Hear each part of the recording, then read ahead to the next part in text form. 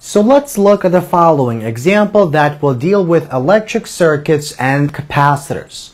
So we'd like to calculate the equivalent capacitance of all the capacitors as shown in the following diagram. So we have the following closed electric circuit. So we have our lower potential, we have the higher potential, and we have a difference in potential as a result of a battery which is placed into our circuit. Now we're going to have the following four capacitors as shown. Now let's suppose the capacitance of each capacitor is equivalent and is equal to the quantity given by C, where C is given by 2 microfarads. So using this information, we essentially want to calculate what the equivalent capacitance is of all these capacitors. So we're going to break this problem down into 3 steps. In step 1, we essentially want to examine capacitor number 2 and capacitor number 3. So we want to combine these capacitors into a single equivalent capacitor with capacitance given by C prime.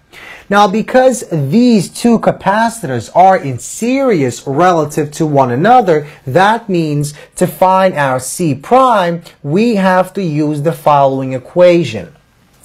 1 divided by C prime is equal to 1 divided by C2 plus 1 divided by C3. Now C2 is equal to C3, which is equal to C. So this becomes 1 divided by C plus 1 divided by C.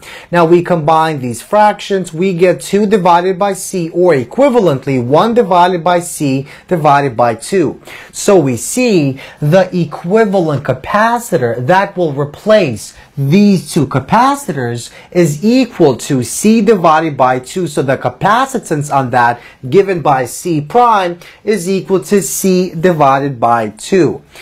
Now, let's move on to step 2. Now we want to combine C prime and C4, which are arranged in parallel relative to one another. Remember, C1 is simply our capacitor that we combined in step 1 when we combined this capacitor and this capacitor. So, because they are in parallel, to find the total capacitance or the equivalent capacitance, we simply sum up these two capacitance.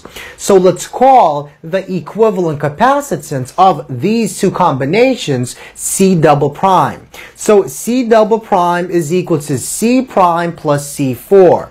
Now C prime in terms of C is simply C divided by 2, and C4 is equal to C.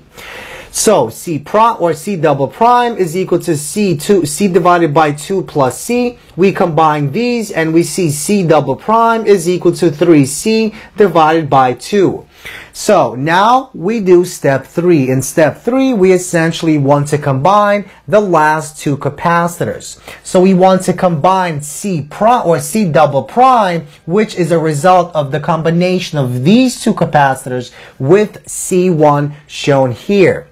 So, because these two capacitors, C double prime and C1, are in series with respect to one another, we once again have to use this equation. So now, 1 divided by C equivalent, which is what we're trying to calculate in the first place, is equal to 1 divided by C double prime plus 1 divided by C1. And that is equal to, well, this quantity is C3 or 3C divided by 2. And this quantity C1 is simply C.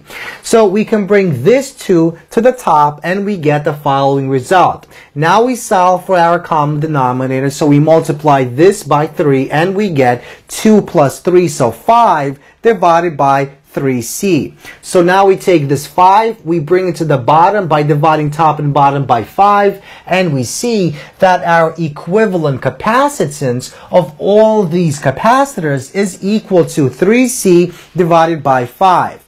Now, because C was given to be 2 microfarads, that means our equivalent capacitance is given by 3 multiplied by 2 divided by 5. So this becomes 0.4. 3 times 0.4 gives us 1.2 microfarads is our equivalent capacitance of all these capacitors as shown.